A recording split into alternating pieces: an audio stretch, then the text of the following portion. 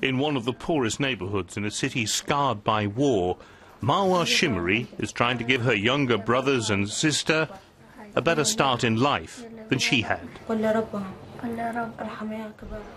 Marwa lost her leg in an American air raid in 2003 when she was 12. She never went back to school. Now, with both her parents dead, she is left to bring up 3 younger children. She came to our office in Baghdad, keen to see the television pictures which captured her agony in the aftermath of that bombing raid.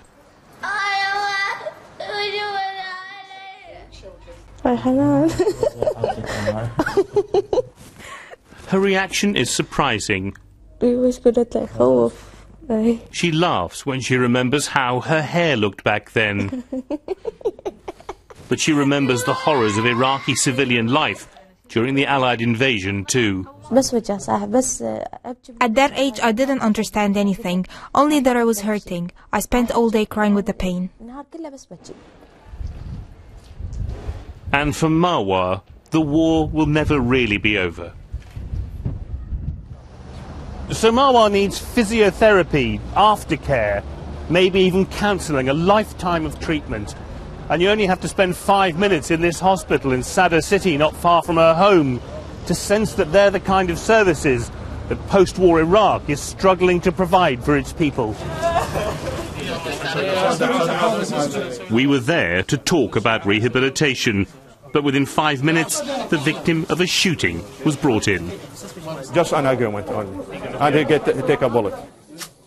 Iraq is less dangerous than it was, but this sort of thing happens all the time and soaks up limited medical resources. Doctors who remember 2003 say things are getting better. Don't make me remember this period. It was very bad period. Dead and the dying. Yes. It was a very bad period. What's the approach? What is the first thing you do? Well, whatever it's possible, whatever we can do. We don't leave anyone. Whatever we can do, we do it for him.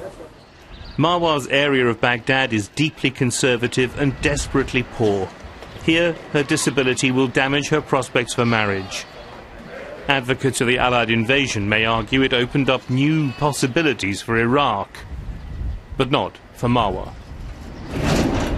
Kevin Connolly, BBC News, Baghdad.